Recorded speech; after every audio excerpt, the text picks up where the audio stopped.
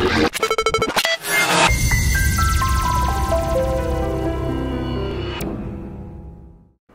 how you doing, Sec Plus preppers? Welcome back. These are the IT Dojo Security Plus questions of the day. I'm Colin Weaver. I ask you 2 questions every single day, hopefully getting you more prepared for your exam so that you are successful come exam day.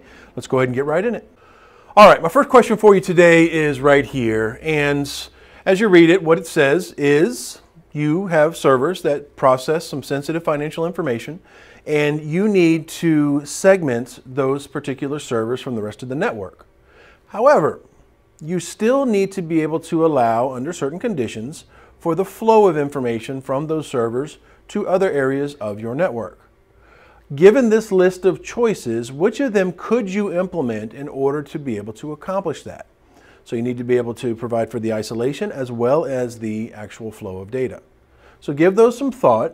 When you're ready, click on play again after you pause this, and then we can talk about it. Okay, first choice on the list is one of the right answers. A firewall will absolutely go in and do this. So you could place a firewall in between these servers that are processing this sensitive information and the rest of your network, and then go in and create rule sets on your firewall that define the conditions under which data is allowed to flow back and forth. Now, the default rule whenever a firewall is involved is going to be that no data is allowed to flow back and forth. And so you're going to have to go in and explicitly create rules that say that these particular ports and protocols are allowed to go from here to there. So from this source using these ports and protocols over to this destination using these ports and protocols. Choice number 2 says go in and use a layer 2 switch with MAC filtering. That's not going to accomplish your objective. Layer 2 MAC filtering on just a plain old Ethernet switch, the only thing that's going to do is allow you to have some very rudimentary control over which devices are allowed to be connected to which switch ports. And that's not going to accomplish your segmentation objectives, nor is it going to accomplish your bidirectional flow of data only under conditional circumstances objectives. And so it does nothing for you in this particular regard. Next item on the list says that you should use a host-based intrusion prevention system. No, it's not going to help you. Well, it's going to help you from an intrusion prevention perspective. It's not going to help you as far as your network segmentation and data flow needs. So don't choose that answer. All right, well, how about a web proxy? No. A web proxy in this context is going to be a server or service running on a server that you're going to submit a web request to that is going to then be evaluated based upon a set of rules that are defined, and then if it's acceptable, the content is going to be retrieved from the internet for you and returned back to the web proxy, who's then going to serve it back up to you. That does not accomplish the objectives that we're trying to do here. So while web proxies are great and wonderful, they do not do this. All right, how about a DMZ? That's like a section or portion of a network. So just having a DMZ does not do anything as far as allowing the flow of data. That's just describing some no man's land where you put certain services. So no. Okay, packet filtering router. Yes. Packet filtering router is really just first generation firewall. Okay. You got a router which has the capacity to allow data to flow back and forth between different networks, and it acts as a network segmentation device to go in and do that. So that accomplishes our ability to have the flow of data between these two different portions of your network where these sensitive servers are and then the rest of the network. And then because we can create access control lists, we can then have that router be more discriminating in its decisioning to go in and say, am I willing to let these particular packets, ports or protocols flow back and forth? And so that is the essence of packet filtering or just firewalling 101, as I would sometimes refer to it as. So that'll absolutely do it. So you have firewalls which will do it, which there's more advanced firewalls certainly in today's day and age. And then you just have packet filtering routers, which are also in a very sort of simplistic sense, still firewalls. And then your last choice on the list is for you to go in and air gap the network. Air gap the network, if you're not familiar with that term, simply means that you have one network and then there's another network and there's nothing but air in between. In other words, there is no connectivity in between. And since we have a requirement for there to be flow of data in between these networks, if there's an air gap in there, the data is simply not going to flow. There's no physical capacity for it to do so, with the exception of you copying all the data to a Blu-ray or a DVD or something like that and then walking it over to another computer on the other network. And I'm going to wager that that's not really what we're endeavoring to do here. So no, that is not the right answer. So in this particular case, packet filtering router and a firewall would both accomplish your objectives. All right, here comes question number 2, sticking at you, I guess, in the firewall theme today. You are configuring your router to allow this particular list of protocols to flow from your internal network out to the internet.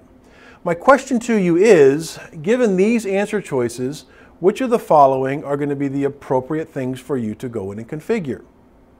Now, that's a fairly long list, so go ahead and click pause, look it over, and then when you're ready, click play again, and then we can talk about what the right answers are. All right, this question turns into a big giant ball of one, from an exam perspective, which is know your ports, and two, know basic packet structures and know source and destination values dependent upon the layer of the packet structure that you're dealing with. So it's important to understand source and destination IP address, source and destination ports, protocols that are used at the transport layer for specific application layer protocols. All that stuff is going to be stuff that's going to be important for you to make sure that you feel good about come exam time. So the first two choices say that you need to allow HTTP and HTTPS to be able to flow out to the internet. Now, web servers listen on port 80 for plain text HTTP communications, and they listen on port 443. Both of those are TCP-based communications. HTTP is TCP-based.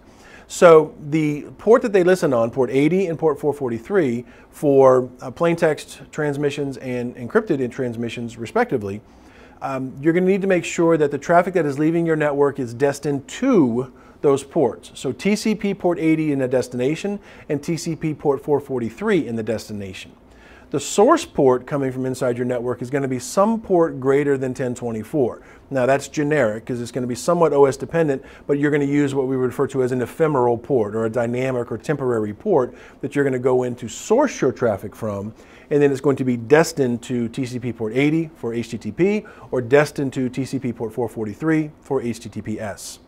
The next one on the list that you needed to allow is the Remote Desktop Protocol, or RDP. RDP servers historically have listened on port 3389 or 3389. So when traffic is leaving your network, again, it's going to come from an ephemeral port, some random port that's going to be temporarily used for this particular connection.